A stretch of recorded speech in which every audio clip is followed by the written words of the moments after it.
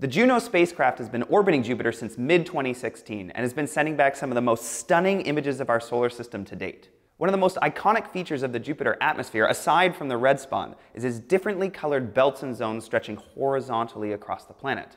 The dark regions are sinking gas, and the lighter regions are rising gas, and they're separated by jet streams moving east to west across the planet at speeds topping 500 kilometers an hour.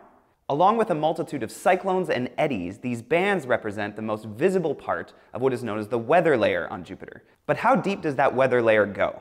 New data from Juno shows that these bands of moving gas go as deep as 3,000 kilometers into the atmosphere of Jupiter, which means as much as 1% of Jupiter's mass is involved in its weather layer.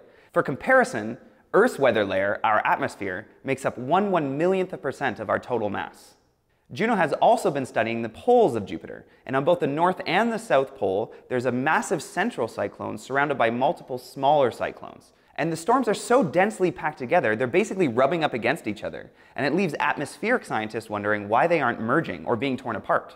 As often is the case in science, better instruments usually lead to more questions. Now, Juno has 6 months left on its primary mission, and that's plenty of time to find more clues to understanding the Jovian atmosphere.